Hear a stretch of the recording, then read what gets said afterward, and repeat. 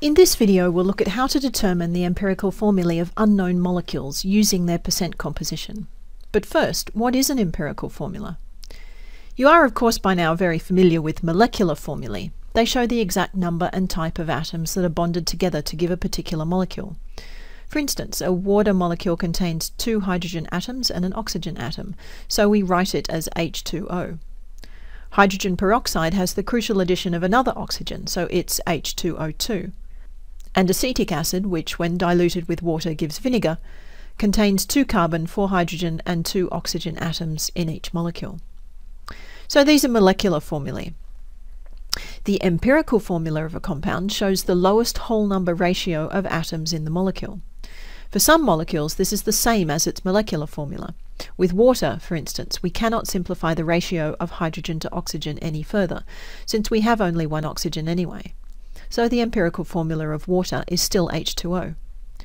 But in hydrogen peroxide, the ratio of H to O is 2 to 2, which simplifies to 1 to 1. So the empirical formula is HO. Similarly, for acetic acid, all the numbers of atoms in the formula are divisible by 2. So the empirical formula is CH2O. Note that if you're dealing with an ionic compound, the formula will already be an empirical formula, since it represents the lowest whole number ratio of ions in the ionic lattice.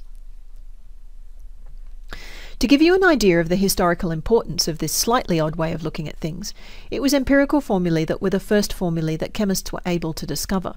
In fact, the word empirical means discovered by experiment.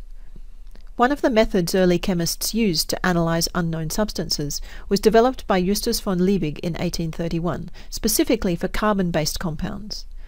A sample would be thoroughly burnt in the presence of oxygen. Combustion of a carbon-based fuel produces carbon dioxide and water as products. So those product gases would flow first through a tube containing dry calcium chloride. This salt absorbs water. So from the increase in mass of this tube, the scientist could work out how much water was produced, and hence what mass of hydrogen had been in the original compound. The remaining gas would then flow through these bulbs, with the lower ones containing potassium hydroxide solution. The potassium hydroxide absorbs carbon dioxide by reacting with it to produce potassium carbonate. So, by the increase in mass of this part of the apparatus, the scientist could work out how much carbon dioxide had been produced, and hence what mass of carbon was in the original sample.